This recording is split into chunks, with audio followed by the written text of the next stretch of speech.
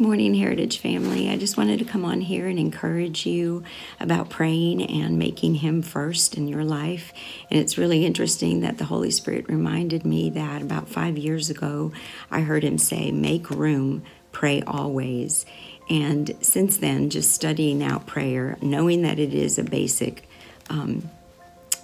principle, there's so much that we don't understand, and so He wants us to realize how important prayer is. Obviously, we know the Bible says to pray unceasingly, to pray without ceasing, to pray always. And in looking up the word prayer in the Greek, one of the root words is pros, and it means to come near to. So prayer is not just a thing that we do, but prayer is a position. It's a place.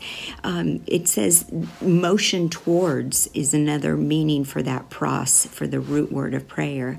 So when we pray, we are coming close to Him. We're placing ourselves in a position, putting ourselves in a position to hear from Him, to receive from Him, to receive healing, to receive direction, to receive deliverance.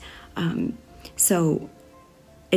the more we pray, the more we're obedient to pray, we are making room for Him. All the other things that we thought were more important, or the other things that we were spending more time coming close to, seem to fall by the wayside as we pursue Him in prayer, pursuing Him and taking that place right by His side.